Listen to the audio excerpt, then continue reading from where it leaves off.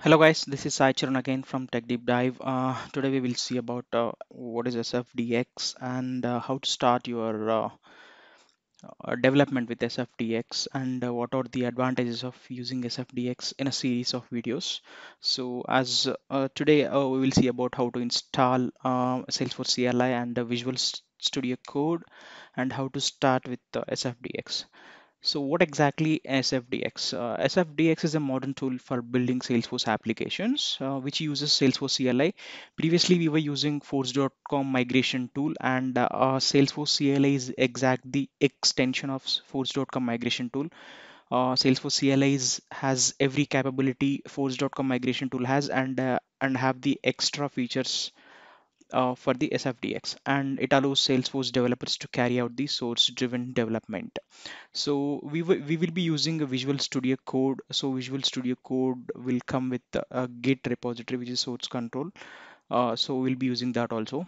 And here there are two terms which mainly we will be hearing. One is DevHub and a Scratch org. What exactly a DevHub is? A DevHub is a main Salesforce org that you and your team uses to create and manage your Scratch orgs. So not to worry, we will go and see what exactly the DevHub and Scratch org. Scratch org is a dedicated configurable short-term Salesforce environment that you can quickly spin up when starting a new project or a new feature branch or a feature test. As you can say, Scratch org is mainly for developing a feature test or new project like what is displaying on the screen, and mainly for the POC purposes, you can use the Scratch org. And there is a great white paper uh, here, which I will be providing in the description. You can go through this one. So before starting SFDX, you need to your machine need to have Salesforce CLI installed and Visual Studio Code installed on your system. And uh, at this moment, I will say Salesforce is not no software at this point of time, and they will be using softwares like Visual Studio Code for Lightning Web Components. It is mandatory to use Visual Studio Code, and Salesforce itself supports to use Visual Studio Code. So we will be seeing Salesforce CLI, and I have provided the links here. You can go and directly download it from here, and the Visual Studio Code you can download these from here.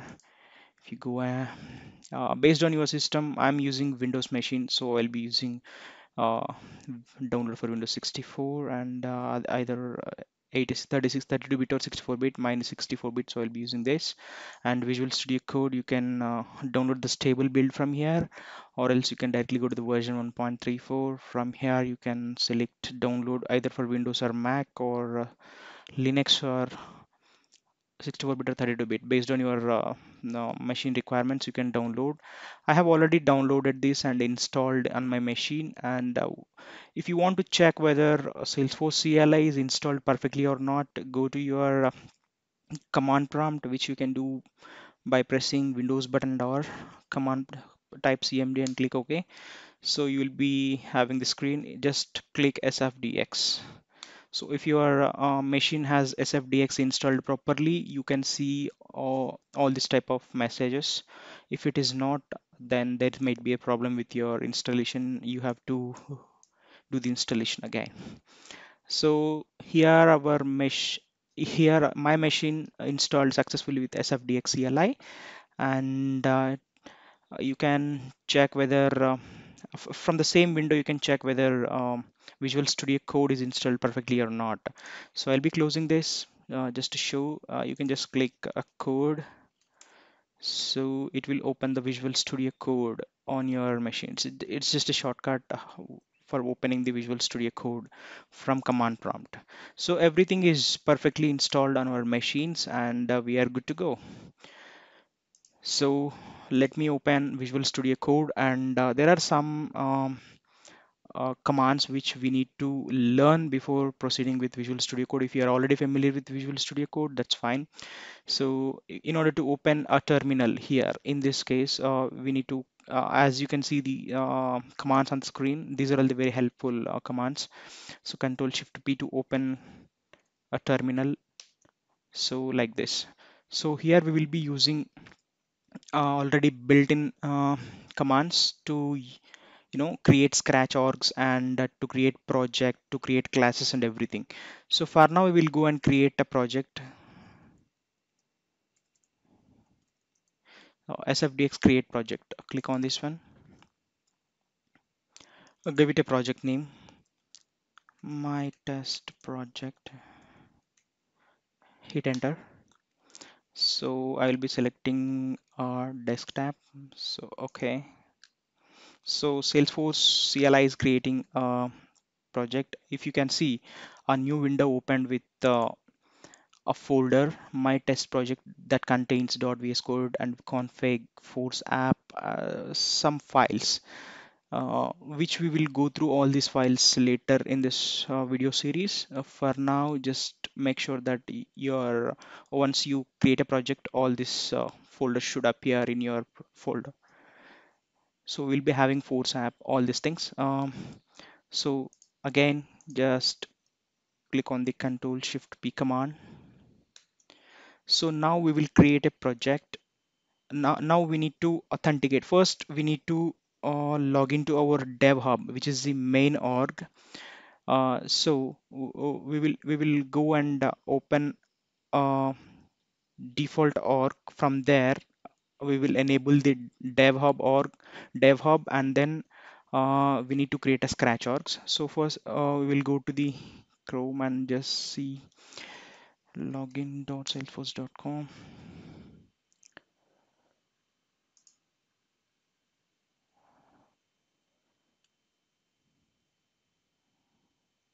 So open your developer org and go to settings, go to setup.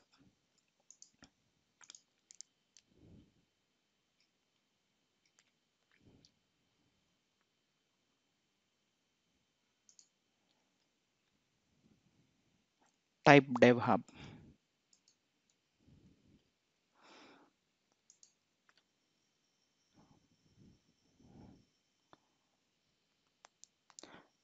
So here in my org, DevHub is not enabled. I'm enabling it now. So you can't disable the setting. Once you enable the DevHub, you won't be able to disable it. So I'm enabling the DevHub org. So my DevHub org is enabled. So this is my main source org. And for this org, I will be creating the scratch orgs. So let me go back to the command prompt, Visual Studio Code. From here,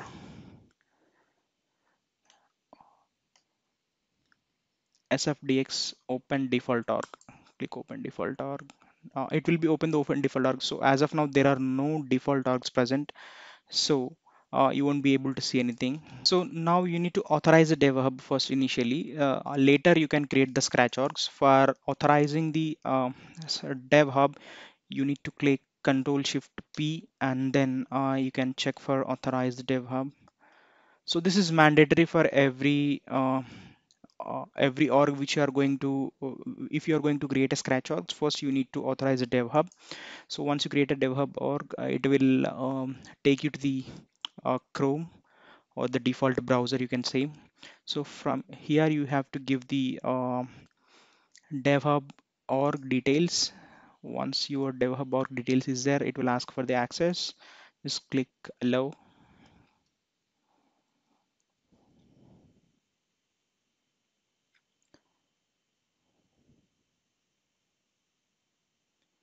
That's it. Once it authenticated successfully, you can come back to your Visual Studio Code and you can see it here. Successfully authorized site@force.com with an org ID. So you can close the browser for now. So we don't need this browser anymore. We don't need this. So you can close it anyways and come here. Now it's time for us to create the scratch orgs. So open terminal again. So create a scratch org, create a default scratch org. Select that one, and the project definition file will be having what type of org you want. So these details we will see it in the later section, later video series. For now, I'm using the same project scratch definition JSON file. So I'll be giving my I will be giving my scratch org name as a demo scratch.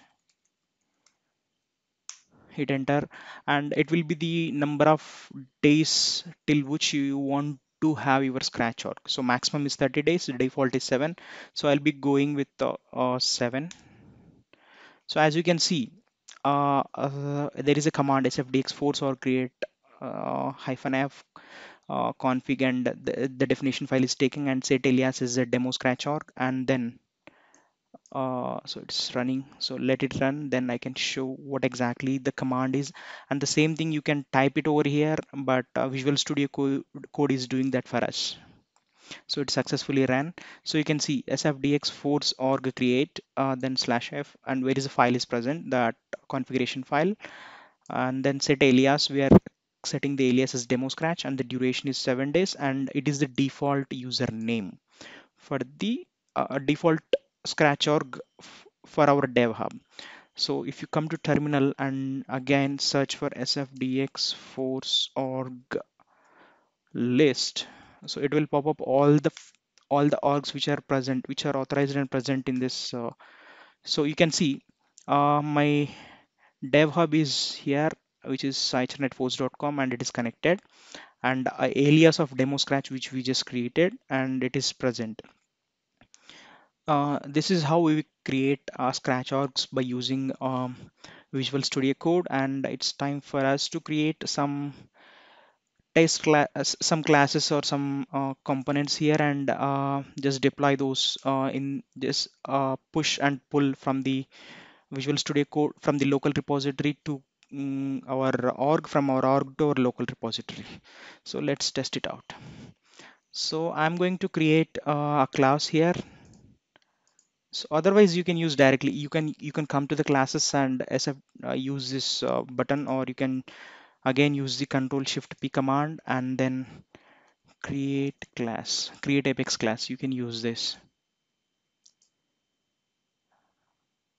So I think I've made a mistake. Go here again, create apex class. So give it a name, my test class. So give it a name and enter, and it will store in the default directory. So it is currently creating apex class. So it's created the apex class. So now we want to move from our local repository to our scratch org. So for that, Salesforce has already provide some commands. So that will be push. So we are pushing the code from local repository to our Salesforce scratch org instance. So you can directly hit push. You can see SFDX push source to default scratch org and override the conflicts, or SFDX force push source org to default source to default scratch. Select this. So currently it is doing the push.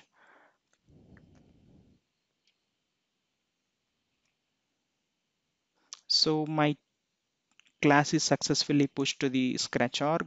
If you want to check, uh, if you want to check that, you can check it in the scratch org, but we haven't, we closed that the scratch org. So how do you open the scratch org? So for that there is a command. If you go and open again, so open default org. SFDX open default org. Once you click this one, whatever the org with the default, so that will be opened. You can change the default org to anything. So if you have a multiple scratch orgs, so you can put the default scratch org to any one of the scratch orgs. So here it is, open the scratch org. So let's go to apex classes.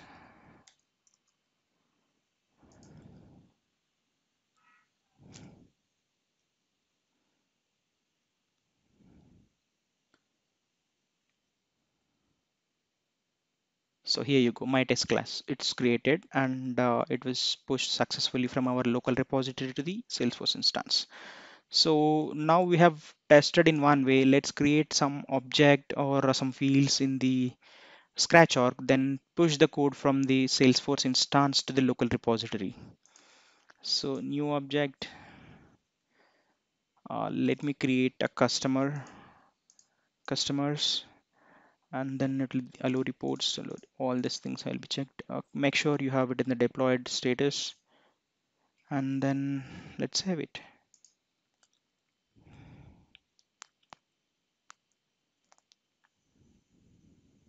So object is successfully created. Let's pull the changes from the Salesforce instance to the local directory. So go to the Visual Studio Code and then open the terminal again. So previously we pushed the code, now we have to pull the code. Just hit the command pull. SFDX pull source from the default scratcher. Just select this one, and currently the operation is going on. So it is pulling the whatever the changes we have made in the scratch arcs. Those changes will come into the local repository.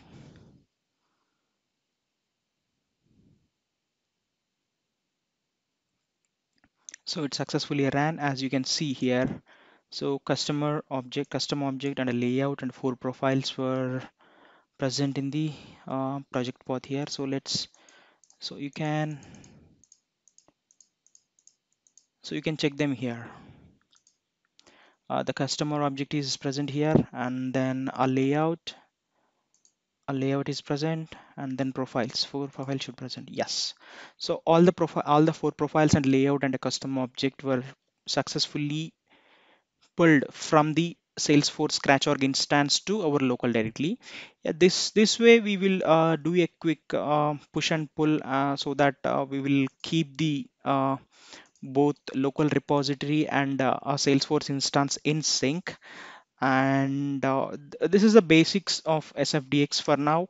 There are much more into the SFDX. I mean, what you can do with Salesforce CLI plus Visual Studio Code. There is a versioning control system is also available, and here we can see only the deployment, not exactly the deployment source push and pull from local repository to the scratch.org and scratch.org to the local repository, but you can do the deployments to your DevHub org by using this, which internally will be using metadata API, which we will see in the future videos. And yep, thank you guys. Let me know if you face any issues during this. I'm happy to help.